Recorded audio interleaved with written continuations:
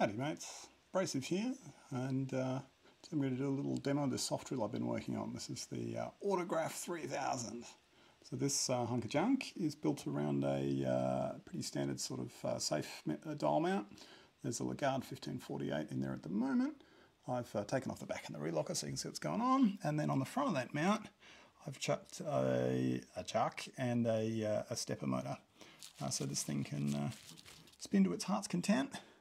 Then there's an angle sensor on the back here that's uses a magnet that's on the back end of the stepper shaft to tell which way it's pointing. And then this here is a contact mic for taking contact point readings, funnily enough. That all runs into a USB sound card. There's a whole bunch of cruddy electronics to run the whole thing. And then, of course, it runs off a laptop, and there's a 18-volt power tool battery there to run the motor for now. Sits on the way from the bench, and I don't have my power supply. So let's give it a burl, eh? See what we get. Hopefully that gives you a decent view of the proceedings. If I remember how to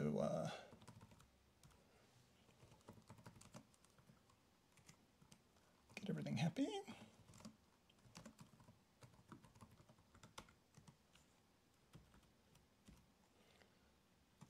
Might even do the job.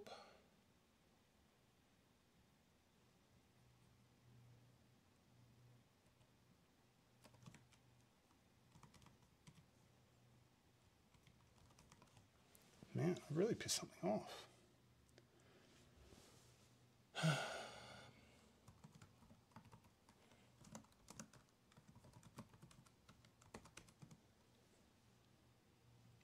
Totally hung it. Excellent. All right, we'll just pull it out, plug it back in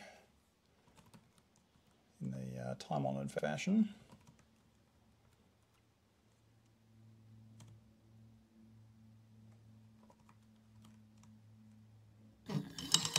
All right, now we're off.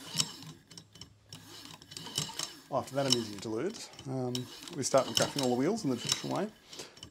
Somewhat non-traditionally though, it's actually setting all the wheels one by one, left, right, left.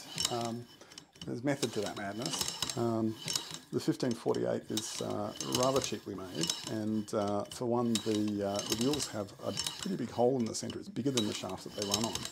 So in addition to spinning, they can slide from side to side. And which way they slide, of course, depends on which way you spin them. So to avoid big variations in the contact point readings, I go to great lengths to only rotate each wheel in the same direction consistently. So that takes a bit longer to dial, but it gets us better graphs. And with the 1548, there's a lot of wheel shadowing because there's high spots on all the wheels because they're not, the holes in the middle aren't in the centre. Conveniently though, that means that the low spot on each wheel is easy to find because it's opposite the peak. So the first thing I do here is, after I get this graph, then the algorithm goes and starts looking at which peak on the graph is coming from which wheel or wheels, and then it will try and work out which combination of wheels to set to opposite to which peaks to get the fence as low as possible. So that's the best possible starting point for graphing. So it's just sorting that out now, and then it'll choose a wheel to get graphing.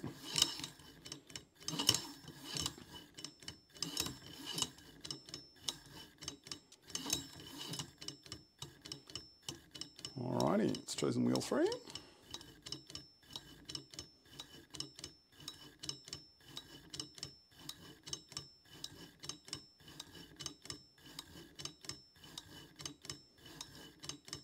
Looks like wheel 3's gone into shadow there. We're not seeing any more change in the contact points.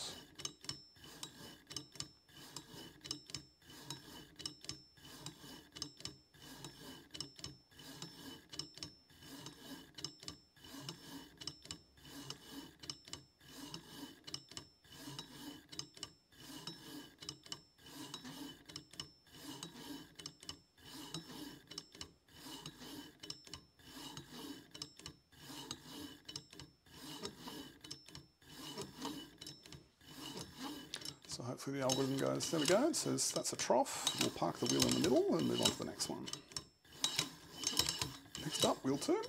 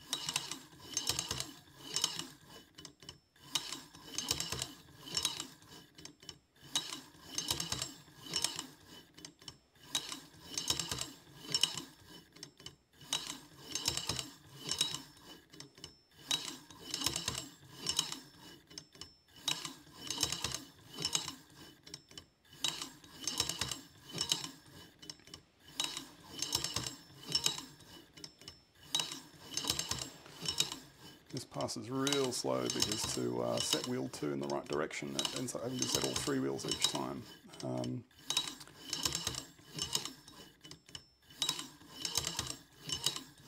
I think I might try running those in the opposite order for even numbered wheels in future.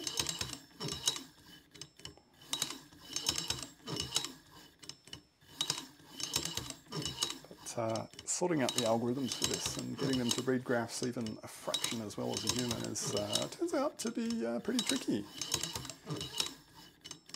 Shock horror, right? Teaching computers to do things like people, but there we go. Well, it looks to my eye like there's a gate there on the right. Let's see what my code makes of it. All right, little vertical line.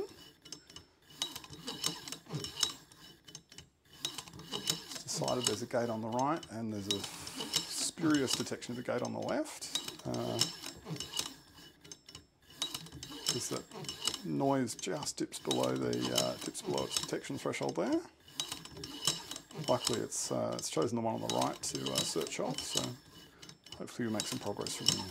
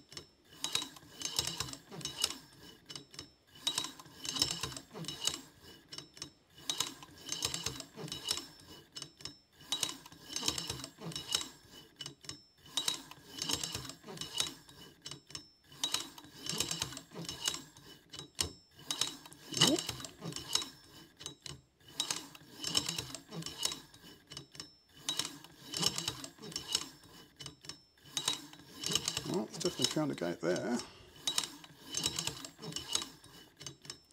Just not quite deep enough for the other wheels to drop in the fence.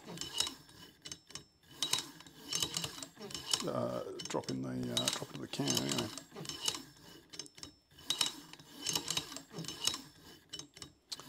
So hopefully nothing goes wrong on this pass, and it'll whichever wheel it graphs next, which will be the one where it hasn't found a gate, it'll pick up that last gate and open the lock.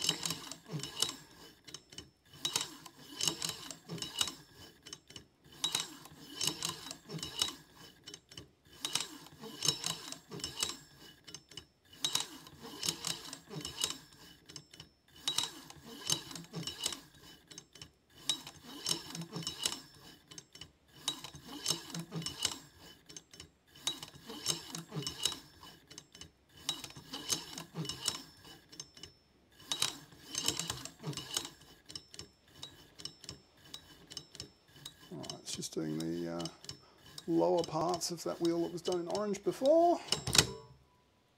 There we go, opened a lock in 468 seconds.